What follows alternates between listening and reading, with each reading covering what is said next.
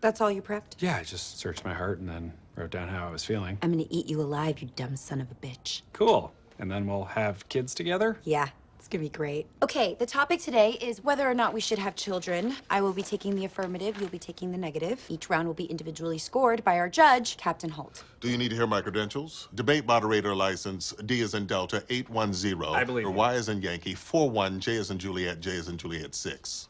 Great. I have a variety of timers. Do you prefer a buzz or a ding? Don't care. Ding. Okay, Peralta, you can present the first argument from your, scribbled list of feelings. I'll have you know that I have some data-driven arguments as well. According to a study I read, people with kids were less likely to report that they were happy in their lives than people without kids. Now, call me crazy, but being happy tends to make me feel pretty happy. Where did you read this study? Well, it wasn't something I read so much as told about. And who told you about it?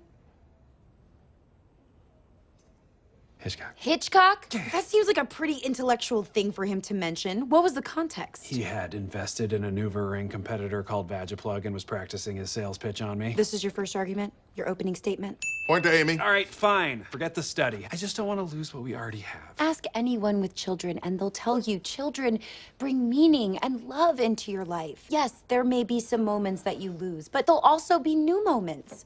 Take the water park. I would never go with you, but you know who would? Your kid. Point to Amy. That's not your call to make, Peralta.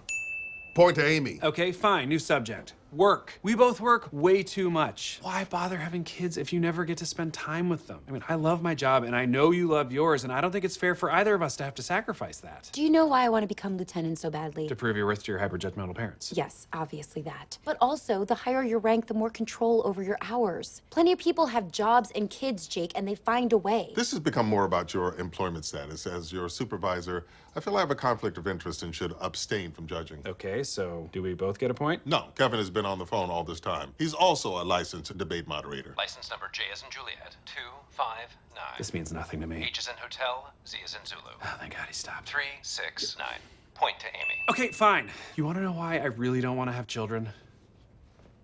I had a crappy dad. I know what happens when you mess up as a parent. It's not great.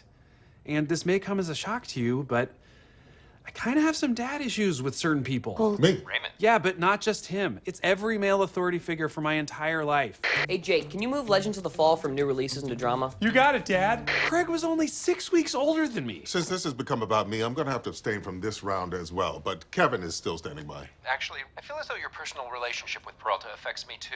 Luckily, I had Gail standing by as well. Oh my God, you guys know Gail? Who is Gail? Vice president of the Debaters Club. This is a very big deal. Do you need to hear my credentials? License number U as in uniform 7. No, no more credentials, please. I don't want to have a structured debate. It's an idiotic way to decide something. What? How dare Is he you? insane? Raymond, Kevin, I'll be reporting this. Okay, look, Amy, I'm scared, okay? I'm scared that we're gonna have a child and I won't be able to handle it. I'm scared that I'm not gonna be a good father, and I'm scared that I'll make a mistake I can't take back. Jake, I get it.